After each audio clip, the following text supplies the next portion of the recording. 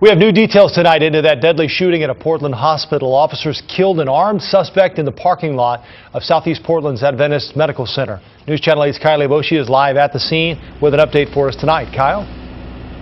Joe, late today we learned that suspect was actually a patient here. Officials say he'd threatened hospital staff with a gun before a deadly confrontation here in the parking lot with police. From Sky 8 you can see evidence markers outside the Southeast Portland Hospital. About 9:30 last night, officers were called to Adventist Medical Center. The hospital says a patient in the ER threatened an employee with a gun. The hospital went into lockdown. When police arrived, they found the patient outside in the employee parking lot. Witnesses say he'd pointed his gun at a hospital security guard. Officers tried giving commands and called for a mental health crisis team. But during the confrontation, 3 officers fired, killing the suspect. Neighbors reported hearing a rapid succession of gunfire. And all the shots, it was at the same time.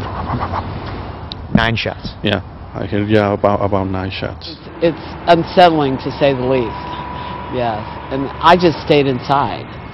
I thought that was by far the best advice. The suspect's name will be released once police make a positive ID and notify his family. An autopsy is scheduled for tomorrow.